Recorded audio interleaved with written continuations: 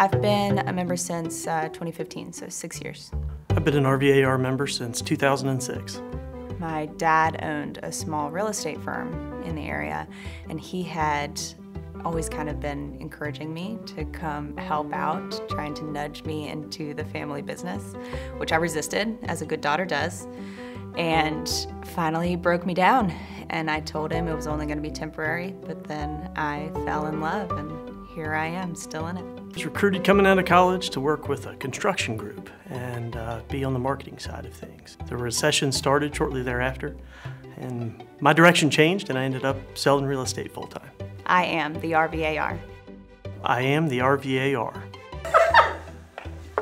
I missed it.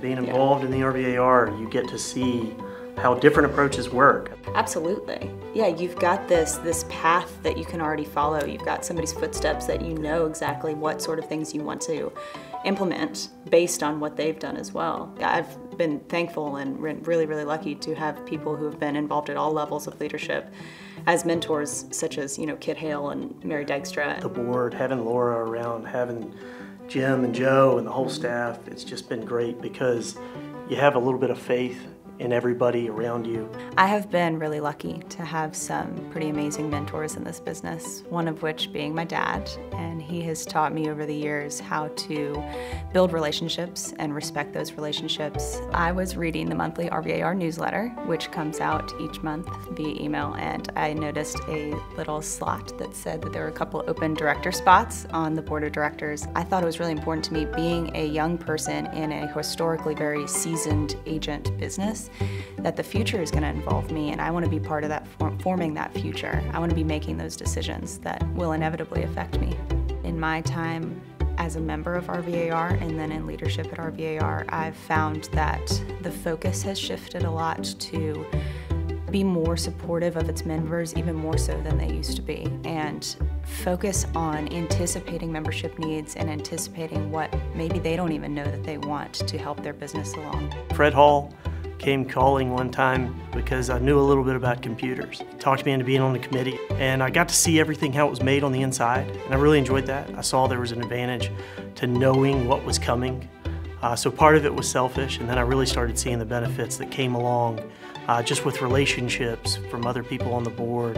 I've learned a whole lot, but I think the most important is probably how to treat people and keep them calm in a very important time in their life.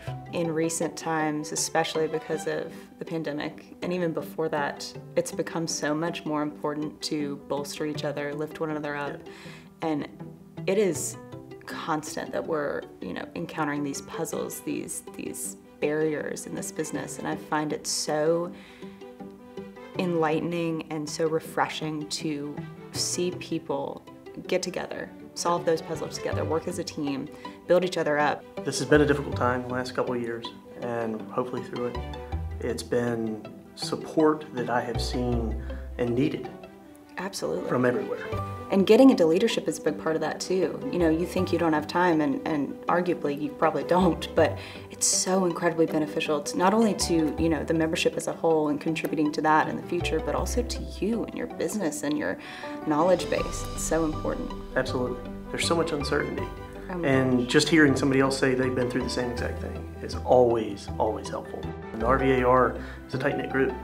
That's helped me tremendously. Yeah, we're our own little community. Yeah. And you're exactly right. Whatever you're going through, somebody else has gone through it too. Yep. Totally agree. Here's to the next 100 years. Is that good? I have no idea.